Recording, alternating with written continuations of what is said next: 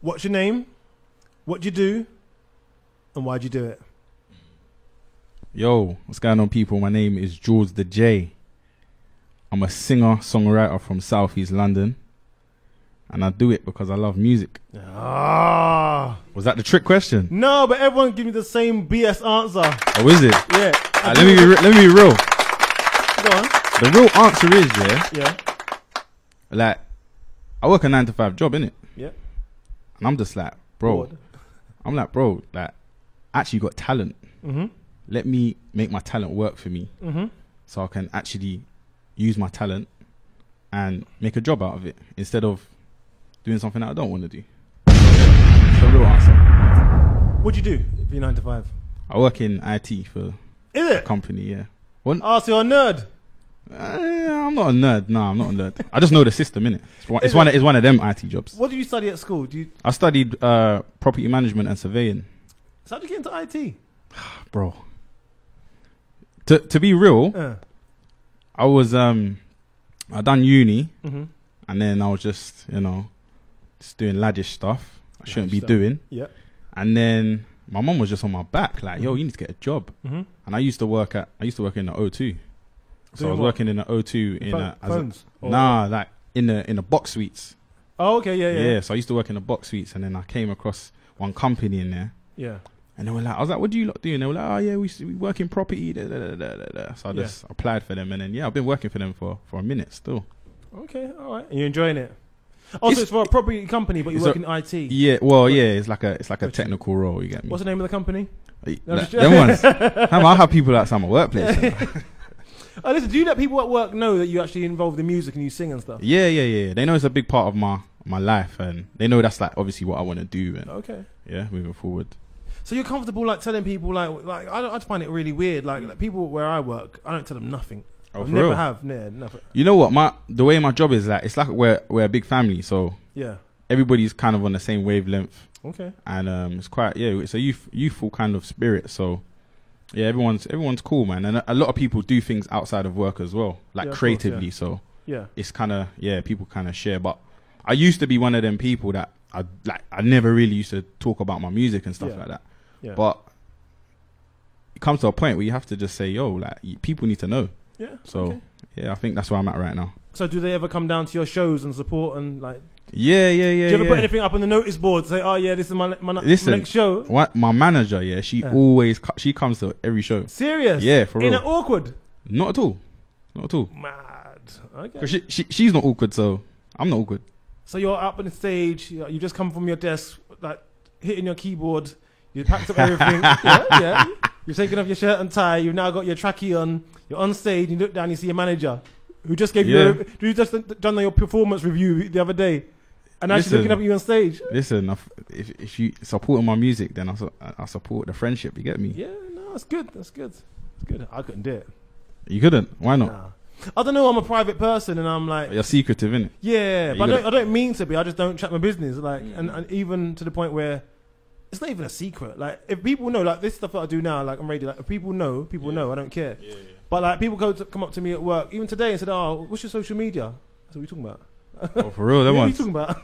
Social media, what do you mean? Let me sit at my desk and just do my work, and I go home. Social media. I hear that. What do you do? I work in property management, actually. Oh, yeah? Yeah. What company? But what company? Yeah. Your brain can't work fast enough to lie. I hear that still. But yeah, no, that's what I sort of do. So it's not even property management, but it's a form of property management. Okay, I feel you. Go into it. But anyway, more about you. Cool. Who is Jordz The Jay? Where does he come from? How did he get started? Jordz The Jay, he got started. Why the name? You know what? I always get asked this. It's just an amalgamation of Jordz and Jay. So a lot of people call me Jay. A lot of people call me Jordz. So I'm like, how can I fuse the two? You just put a the in the middle. Okay. And then we had Jordz The Jay. Jordz The Jay was born. But I used to have another name called. I used to be called J Flow. Okay. And then school times, people used to call me Sharps.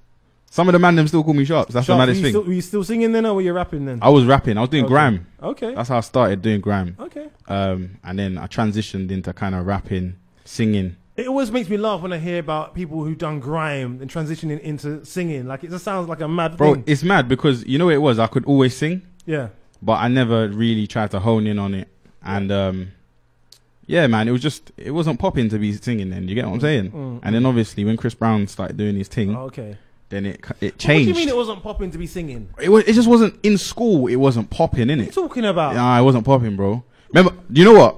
I'll be real with you. I went to all boys school, innit? So I didn't have gal around me. I didn't have galley on me. That's right. That explains everything. Yeah, you know what I'm saying? You can't be in an all boys school to busting up vocals. No. I wasn't trying to hear that. They were trying to hear 16 bars, fam. Yeah. So I was just trying to drop 16 bars. Nah, it's not about going to all boys school. I couldn't do that.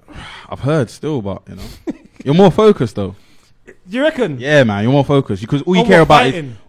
is ball, kicking ball, and And knocking out next man's teeth. That's all I hear about. You All the know all what? boys schools I know about are just bare scuffs. listen. You have to know how to man up somehow, innit? You know what I'm saying? I'm not even going to ask you what school you went to, because that's just going into your business. Yeah, it's a bit wild. But but okay, so you left school as a grime MC. So when you like year 11? Yeah, year 11. So year Still 11, in grime. I left. I was doing grime probably until like year 10, Okay. 11ish, and then I went to college, Mhm. and then I started. I stopped doing music, Mhm. and I started boxing. So I was boxing for about 4 years. I want to ask you this: where were you boxing? What do you mean where? What gym? Oh, Frank Bruno Boxing Academy in Orpington. Okay, never heard of it. Okay, cool. Yeah. No, because I used to box, and I boxed like all over South London. Oh, for real? Yeah, so like. So you never heard of Frank heard Bruno? of Frank Bruno Boxing Academy? Never heard of it. So basically, it's a boxing academy that started within a school. Yeah. Okay. So how I got into boxing was through something called Boxing for Schools. So a guy called Wayne Llewellyn, don't know if you heard of him.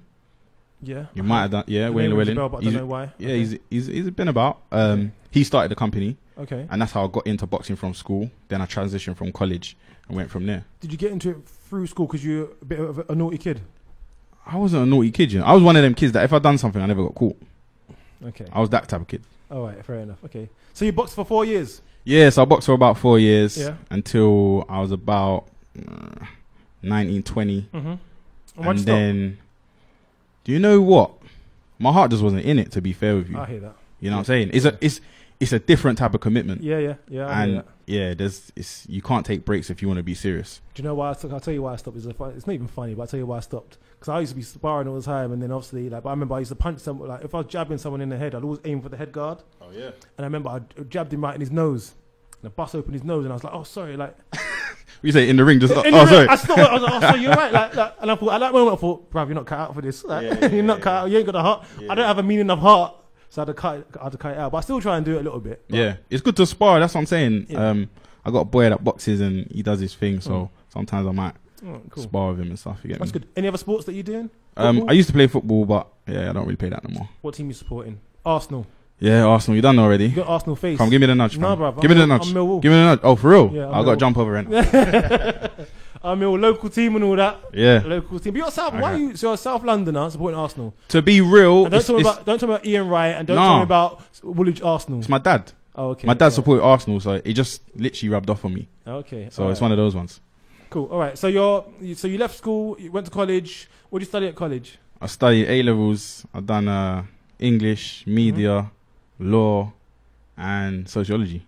Jeez. I feel like everyone done sociology though. Yeah. All right. It's one of them ones. Not me. What did you study?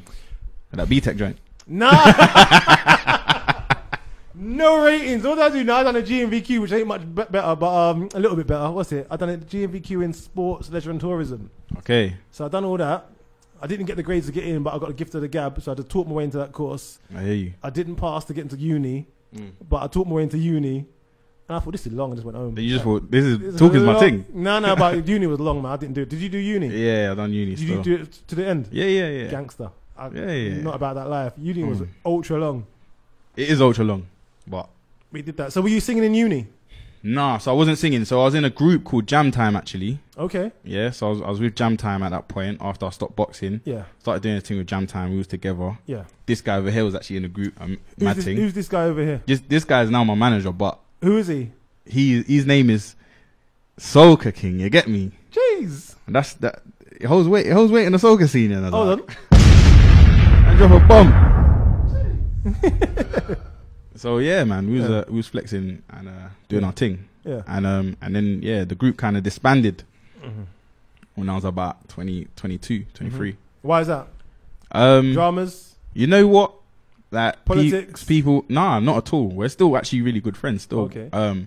But yeah, just people become family men. People just branch off and want to follow careers. That goes, yeah. And I just thought, so I just stayed on music. All right. So what I'm going to do is I'm going to attempt to get this track on. Yeah. So while you've been talking, I've been fiddling. We're going to get a live performance out of you as well. All right. But we've got a track called Netflix and Chill. Yes, that sir. I'm trying to get on. So you got me working. I've got it here, ready to play right now. So do you want to talk about this track? What it's about? What inspired it? Cool. So the track's called Netflix and Chill, as you know already. It's inspired by. I always tell this story. I was chilling in my room, basically, listening to beats, and it just came to me. I was in my home little studio where I started out in my bedroom, and the song I put the beat on, and the song just came to me. Where melody. did you get the beat from? I got the beat from YouTube. I'll be real. Okay. I get a lot of beats from YouTube jumping, you know. Yeah, a lot of people do. Yo, I'm telling you. It's not uncommon. People think, oh no, I don't really want to say that because it sounds nuts. But everyone, no. Majority of people get the beats from YouTube. There's a lot of good beats on YouTube still. Yeah, man. Right, let's get this on right now. Jordz The Jay here in the building. This one's called Netflix and Chill. We'll be back on the other side. Pick a favorite DVD or just Netflix and chill. We can Netflix and chill. All right, okay. So Jordz The Jay here in the building. We spoke about your school and college life to a degree. Yeah. So then you left uni. Yeah. So at uni, were you still involved in the music? Yeah, so that's when I was doing uni, and I was in jam time as well. I was in a group. So we was just doing our thing. That's right, yeah. Okay, so then after uni, you still pursued your career as a musician? Yeah, so after uni, what I'd done was I just bought studio equipment. Okay. Because I thought, you know what, I'm fed up of going studio, and I want to just learn myself. Yep. So I bought studio equipment, and then I just started to engineer, to be fair. Okay. And just started to learn and obviously understand how it works in terms of recording and making yourself sound a certain way. So how were you learning? Was it YouTube tool or you just YouTube, everything YouTube, bro, honestly. All right, cool. So at the moment, so that right now, if you wanted to make your own beat, could do it? Yeah, I could make a beat. Not a good one, though. I could make a decent beat. I could make a sick beat to rap on. You know when you said, I can make a beat, you didn't say your chest. It went up, innit? Yeah. No, I can make a beat still. Yeah. I can make a beat. Okay, all right. Have you got any projects coming out, like an album or mixtape or anything? Yeah, so we got the versatile mixtape coming out. Okay. And that's gonna be in summer still. Okay. I don't want to jump ahead, but are you gonna be putting a beat on there of your own? You can making your own beat. That's a very good idea. That's a very good idea. Thank you for that. I'll take that. Is it gonna happen? It can happen. It could happen. Yeah. Anything could happen. Anything can happen. Is that gonna happen? I don't know, I want to see how confident you are in your own beats. Are you putting it on your project? I'm not gonna lie to you. I'm not confident like that. Yeah. I'm not confident like that. But anything can happen, like you said. All right. So let's talk. So before we go into this project here, because I know I've just jumped years ahead. Sure. What's your progression been like? Like, what have you been doing? What's the road been like to today? What I've realized with my music is whatever I've put in, that's what I've kind of got out. Okay. So when I was kind of being lazy and just not doing much, putting out songs here and there, I was just getting the general feedback. Feedback has always been good, which I give thanks for, but you know, it just wasn't as rapid and fast. But now I'm kind of pressing gas. I see everything kind of moving how I want it to move. What are the obstacles that you've had to overcome? I think one of the biggest obstacles is keeping people engaged. Okay. Yeah. So, and creating a following. Yeah. And then from just being creative point of view, I would say sometimes collaborating with artists can be difficult. Why is that? Because they're stush. Yeah. That exactly, bro. Like, yeah, that can be a bit of a challenge. Give me a story. Don't give me a name, but give me a story of you trying to collaborate with an artist and them acting up. It wasn't acting up. No. I'll tell you. Okay, cool, so, boom. So I went to a show. Yeah. And then there was this. Was it? What was the show called, bro? You know, I'm all trying to bait people up. I can't remember, but anyway, I can't remember the show. Yeah. Keep that quiet. I went to the show basically. there was some discrepancy about who was going on where. So this particular artist wanted to go on second to last. Okay, yeah. Before everybody started to leave, but because I'd done a rehearsal before, one of the dons that was running the show said, "Nah, you're going on this slot." Right. So he liked what he heard. Cool. So he put me in that slot. Yeah. I've performed, shelled it down, and then this artist kind of performed last. Still done their thing. You know, I rated them, respected them. They had a little backing from another artist that was slightly popping as well.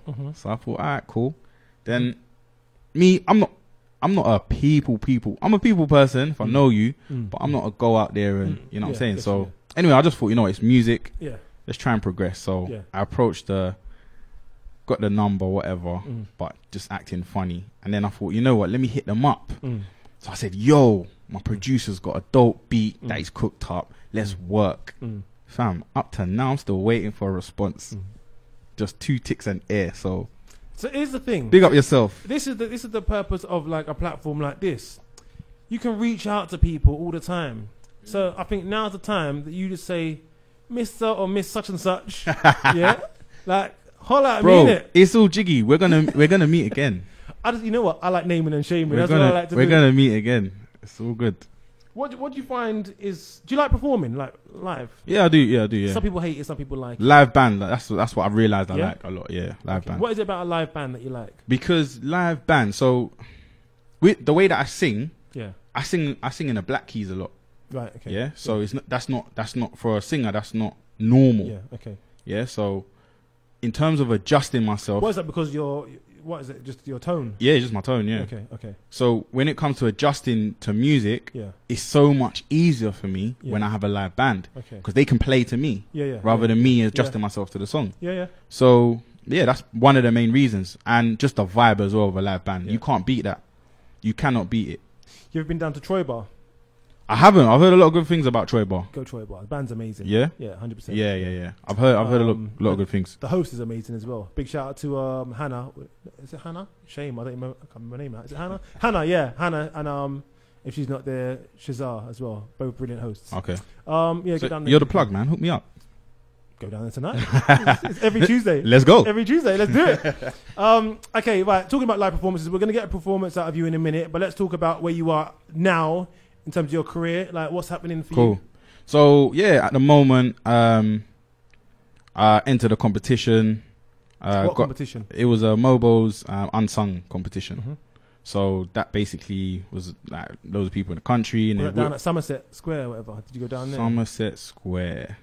Don't think it was Somerset Square I went to. Right. No, because there's a few of them, so all right. Okay. Yeah. But yeah, they whittled it down, and then I got down to they call it the class of Unsung 2018. Right. Yeah. So I'm part of that kind of group. And what sort of company are you in? Like, do you remember some of the other artists that are part of that? Not particularly. I'm not gonna lie to you. I don't remember artists. I was kind of trying to focus on me, but no, just trying to get an idea. No, I hear you. Like the competition. So yeah. So I mean, in terms of what I can tell you is there was, like me, there was singers. Yeah. I don't know if there was a lot of male singers. I didn't see any male singers. Right. But there was a few groups, some rappers, some female singers, couple Afrobeats artists and stuff like that. So yeah, there's a nice little selection of artists that kind of made the cut. Yeah. Okay. So what was? So you went down there and sung, and then they called you up and said, "Listen, we want you to come back."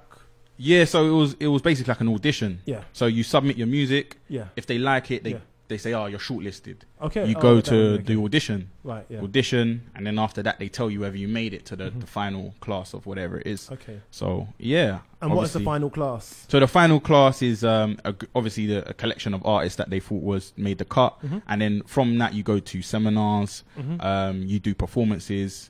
And yes, it's more networking. They kind of plug you with more people in the industry. Okay. Do you get to go to the Mobos? I don't know about that. I don't think so, bro. No? I'll be real with you. They don't even give you a ticket to not even the pre-Mobos. It's a bit crazy, isn't it? Oh, they're flopping. Not even the pre-Mobos. You know what? Can't we send an email? No. You're not on that? I'm not involved. I don't want my name blacklisted. Right, okay, so we're going to get a live performance out of you. Cool. What are you going to be performing for us? You know what? I don't really want to say. Okay. It's just I'm just gonna We're just gonna ride. Check. We're gonna try something a little bit different, you get me? Check. Hey. I know you guys at home know this one. Kajahim thing. 90s. Yeah. Oh no. Check. Look. There's something about that melanin. It's heaven sent. In talking for the hell of it, I love your eloquence. Shooty down to ride, she part of my regiment. Saucy with the drip, but got hella elegance. She don't stress about no woman, cause them gal are relevant. Focus on her bag and her own development. Damn, see you were made for a reason. Trust me, you ain't no experiment. And when it comes to the coochie, you're bougie. Don't fling it where so easy, you're kinda choosy. I'll be acting greasy and talking loosely. I'm kinda burst off the Magnum and Grey Goosey. They don't know me, they lay a finger on you, then I'll body man. Screaming if I can't have you, nobody can. Bare face so they all know who I am. I'm 28, don't have no ops or a gang. I just finesse, yalla impress. Wicked and bad, that's why them stress. Thanks to my maker, pray I stay blessed. I'm just doing me, brother, why are you pressed? And as for my best feature, life couldn't be sweeter. Cause failure's my best teacher. Anxiety could have had my soul weaker, but pain made me understand myself deeper. Like just in case I don't make it home tonight, we can make this moment like the last time, baby. We can trade each moment like the last. Cause baby, all that I have, so just in case. Yeah. Jordz The Jay, baby. Jordz The Jay in the building. This is OnTop FM. I'm Lukan Online. Big shout out to Jordz The Jay for joining me here in the studio today. Been great having you. What's happening? So you did say there's a project in the making? Yeah, so we got the Versatile project.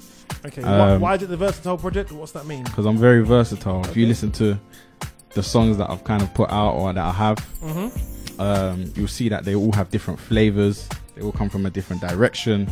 Some are soul, some are up tempo, some are trappy. Some of the ones that we couldn't play, unfortunately. But yeah, man, we just got different vibes. So I thought it was only right to call it Versatile. Cool. Okay. And we're gonna play one more track from you before we end the show. So big shout out to everyone who's been locked in listening to OnTop today. Thank you very much for your ears. We're gonna play the brand new single which was released. So yeah, this was released on the 21st of January. Yesterday. We went live. That's on all digital platforms right now. If you want to find out where it is, or you want a quick way of getting there, you can just follow me on Instagram. That's at Jordz_the_J. So once again, that's JORDZ_the_J, JAY.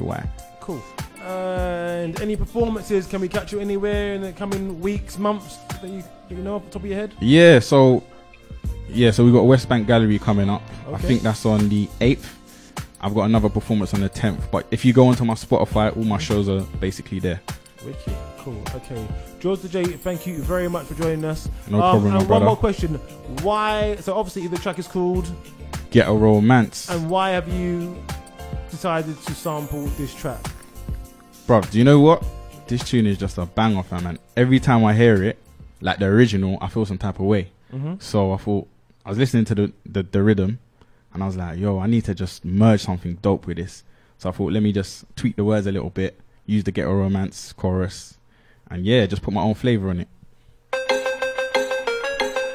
One more time, thank you very much for your time. Jordz The Jay in the building. Jeez, bless.